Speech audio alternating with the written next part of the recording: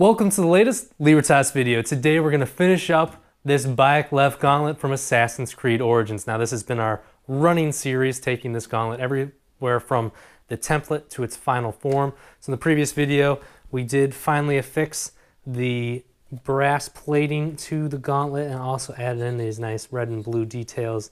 We used beads for those. So that's looking really good. I like the way that it turned out. And today what we're going to do is finish up by painting on the hidden blade, or painting up the hidden blade, and then affixing it to the gauntlet. So for this, we're going to be using a silver spark, these metallic luster paints. There'll be a link in the description below, but we're going to be using the silver to get the base of the blade, or the housing for the blade, and then we're going to use this ice espresso to go over it with on the blade as a base, and then we're going to finish up with the gold rush on top of that. Hopefully that's going to give it somewhat of a nice distressed look and then match it up a little bit more with what we have with this top plate. So looking forward to it. I'm really excited to see this thing finally complete. So let's get started.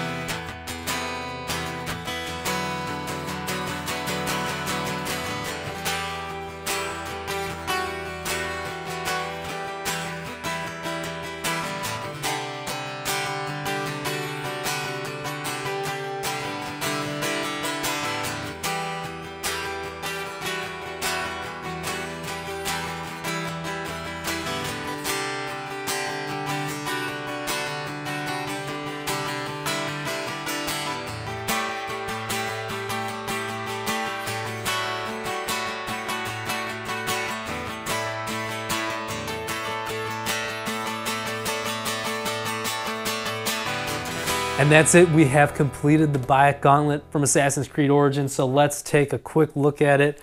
I have the hidden blade shot out right now, so let's put it sideways. As you saw with the painting process, went pretty smooth. The silver, of course, was super easy to do.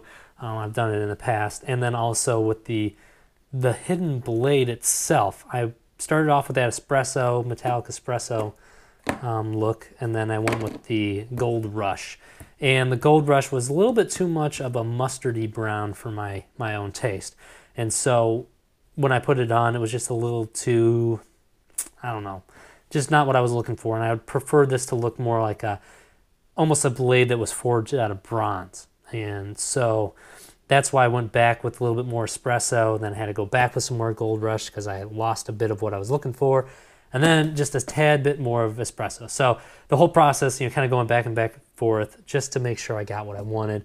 But at the end, I think it looks really good, even though it's not 100% to, the brass. I think that's okay. I think the bronzy look looks pretty cool. One of the tips that I do have, and I've said it in previous videos with my other hidden blades, but if you print these in black, you get a natural distressing once you start applying the paint.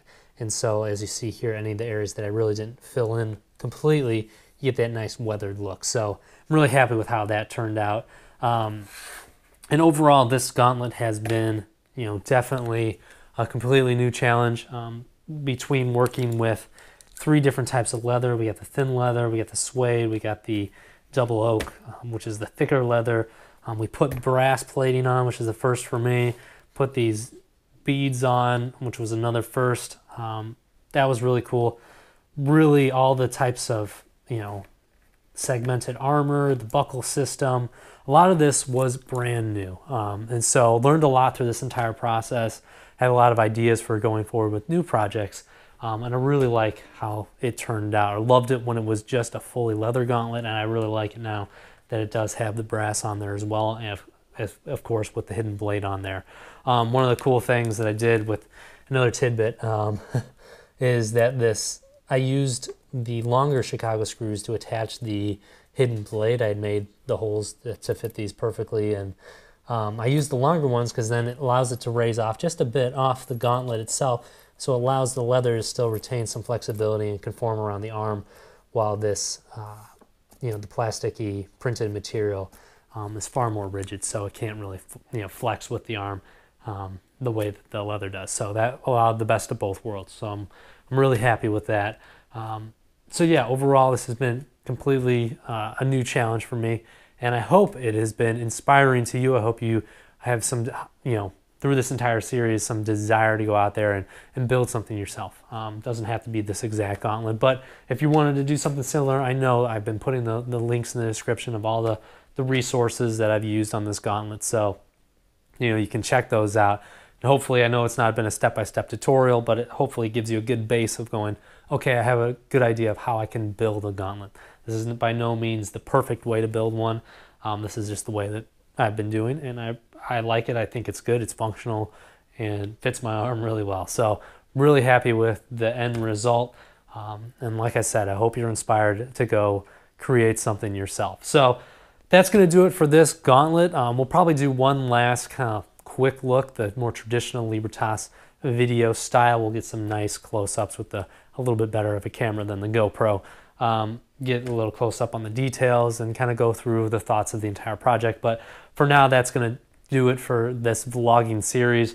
We'll get on to the next project, and we'll see you on the next Libertas video.